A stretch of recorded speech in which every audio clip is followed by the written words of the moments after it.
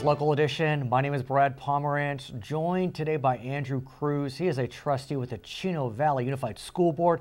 Tell us a bit about Chino Valley. Where is it? What do you serve? Well, I am the school board member for this. I was re-elected in this November again. Congratulations. And Chino Valley Unified School District, we have roughly about 29,000 students that attend our district. We have roughly 21 elementary schools, four high schools, and an alternative, adult ed. 7 middle schools. 7 middle schools. And what communities do you serve? We serve Chino Hills, Chino. Oh, nice. So we serve quite a bit of people. And then we have a charter school. Sure. Oh, well, that that's interesting. Also brings other students. That brings a whole other conversation in, but we won't talk so much about the charter school movement right now. What I'd like to talk about is the revolution in educational funding. You remember years ago, there were all these categoricals. That's right, Title I. Yeah, the state would say you have to spend this amount on this amount on this amount. And then we saw the local control funding formula pass, and that provided much more discretion to school districts on how they want to spend their money. Exactly. And as part of the local control funding formula, school districts received certain sums based upon their student body makeup. There was the base, but then a school district could receive kickers. They could receive supplemental grants if they were teaching, well, for every ESL student, economically disadvantaged, or foster kids. But if they had 55% or more of those three categories, they can get a concentration grant. Where did Chino Valley fall in this? It fell below 55%. Interesting. And if you went above 55%, it would go up to 70% rather than 30%. Which is interesting because I look at the makeup of your district. 57% are Hispanic. And so one could make the foolish assumption, well, if they're Hispanic, there must be a lot of English language learners. It's not the case. Oh, no, it's not the case. 13% are English language learners. Yeah, so it's a pretty, okay, so you're dealing with the basics. You get the supplementals, but you don't get the concentration. But as part of the plan, you have the local control accountability plan. You have to work with stakeholders. Yes, we have to work with stakeholders. And the way we do that, we provide, I know the first year that when we implemented this, it was very difficult because it was a learning experience for everybody. And so not only we had the empowerment of making it local, but also we needed to follow the guidelines of the state. And that was difficult because second year, third year, it increases and it changes. The state gave you 8 criteria. 8 criteria and a template, a guide to follow. The first one was 40 pages. The second one was 80 pages. I saw it. And it changes. I saw it. Yeah. And there was no accountability yet. And right now, the accountability has just started. Right. And so the accountability is really the accountability vis-a-vis the parents. Oh yeah, those are the 8 points. But the accountability are like graduation rate. Oh, I see what you're saying. Truancy, expulsion. And academics. But let's talk about the LCAP, because I think that's what's really interesting, because every school district has had to sit down with the parents, the teachers, the PTA, the business community, whoever wants to sit down and talk about what their priorities are. Oh, yes. Because, and you know, when we talk about the LCAP, and when we talk about Serrano Priest. Well, tell us what Serrano Priest is. It was about there was no equitable in terms of funding within district and district. So they brought up ADA. Until this day, there has still been discrepancy. Not everybody received the same amount of ADA.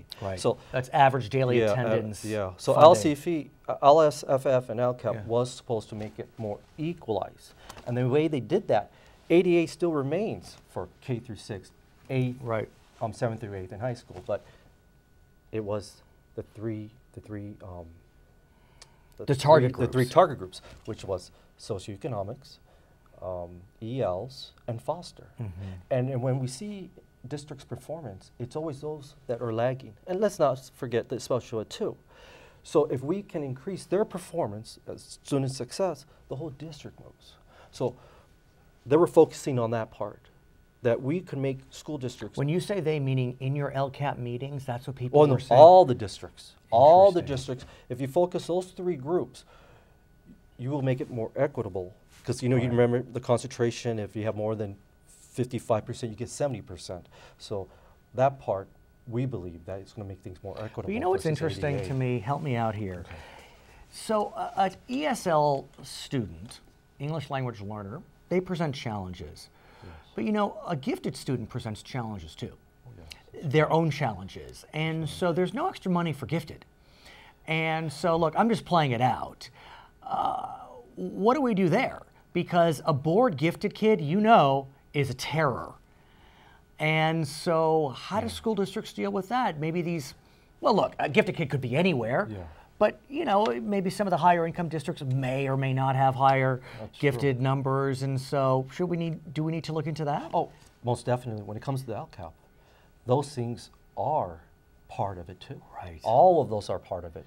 And as the parents put their input, students and teachers, if we need to enrich the GATE program, Right, which is for then we gifted. do it as well. So all those are encompassing. Because when you talk about socio, foster, and EL, they themselves are gifted too.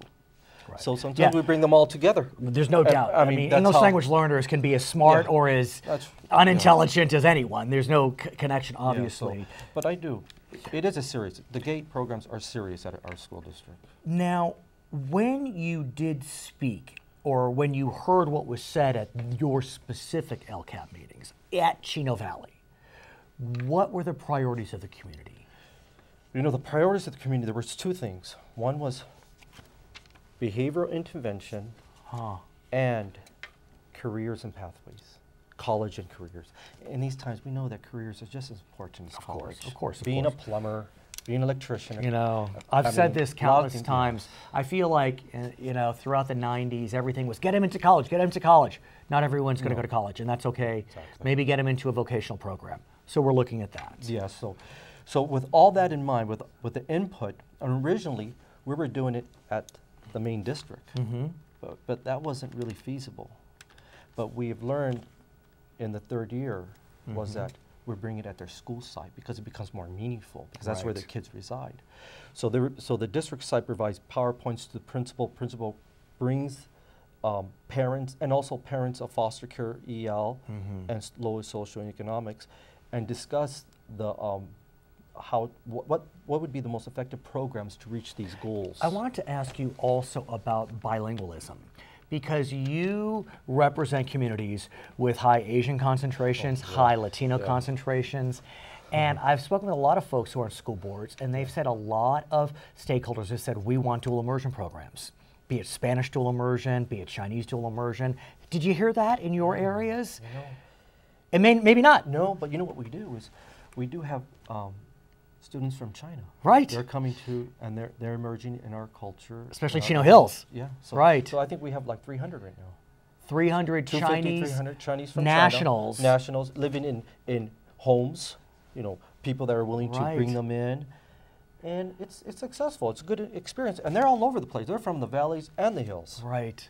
So Well, these are good. exciting times indeed. There's no doubt that California is really trying to figure out the best practices in terms of educating our public school students. And you're on the front line, both as a teacher and as a school board member. His name is Andrew Cruz. He is a trustee with the Chino Valley Unified School District. My name is Brad Pomerance. This is Local Edition.